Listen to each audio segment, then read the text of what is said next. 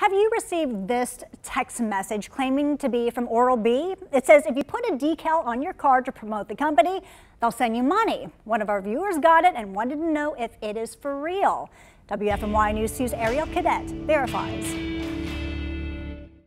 Viewer Glenda Smith sent us this text message she received. It says Oral-B would like to place a decal on your bike, car, or truck for adverts and get paid $500 weekly. She's wondering if it's a real offer, so let's verify. Our sources are the Better Business Bureau and the Federal Trade Commission. I brought the text message to the experts at the BBB, and they say it's definitely a scam.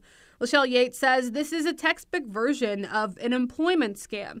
She says people have reported similar messages to the BBB. We call it an employment scam because you're hired to drive around with the big Oral-B on the side of your vehicle. But that's a bit of a misnomer because you actually become a victim when you fall for the fake check, and that's the part of the scam.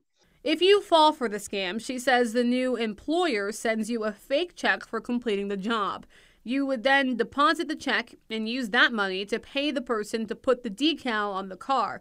But once the check is found out to be fake, you're on the hook for the lost money. One of the hallmarks of an employment scam is that the emails with the recruiters or whoever you're talking to about the job never comes from the business itself. It never comes from so-and-so at Amazon.com or so-and-so at Oral-B.com.